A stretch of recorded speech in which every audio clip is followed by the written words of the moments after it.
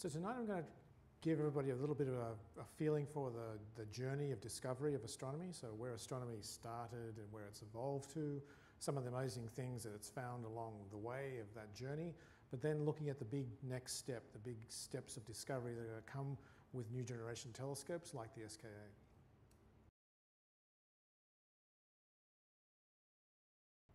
The SKA is going to be the world's largest astronomical facility. It's going to be a new generation of radio telescope, 10,000 times bigger than anything ever built before for science. So it's an amazing step into the unknown, into the discovery of the universe. It'll push us back to that time in the universe when the very, very first objects were being formed. So it's an extremely exciting time to be a scientist.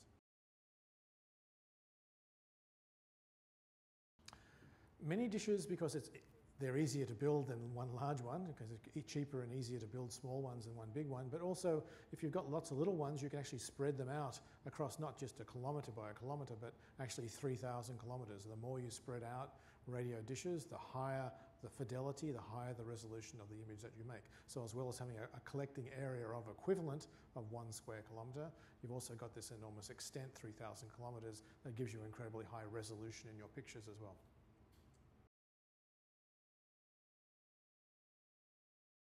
The SKA is something which is going to capture the imagination of everybody, not just astronomers, but young people because of astronomy and the things it'll discover, engineers because of the incredible challenges that it's going to produce in terms of building the SKA, computer scientists because it's going to be the world's biggest computer science project, fiber optics, networking people, command and control people, all sorts of engineering and technical skills are going to be called upon to build the SKA. And in many cases, particularly in this computer science world, it's going to be the biggest project in the world's largest computer system, the world's largest data archives.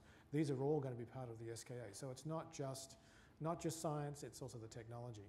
And with great technology, with demanding technology, comes innovation and comes discovery. The last time one of these big projects was going on, like the Large Hadron Collider in Geneva, that project, as a byproduct, invented the web. Right, so the web is a pretty amazing part of our lives today, and so we can imagine the sorts of things that will come from the SKA project.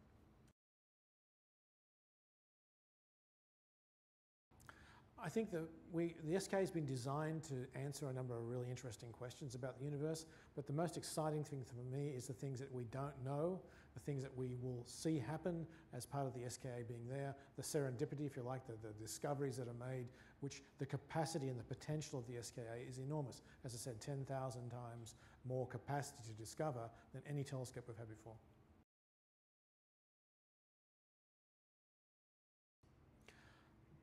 I think it's important that we build the SKA in the place where it can do the job it's designed to do.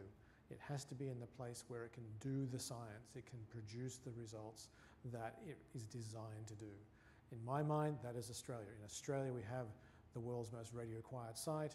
We have a country which is exactly the right size to fit the SKA to do the kinds of science that it needs to do. We have the conditions are right, and Australia wants to make a home here in Australia for the world. This is a world telescope. It's not about Australia and South Africa, it's about the world. There are 20 countries who want to build SKA.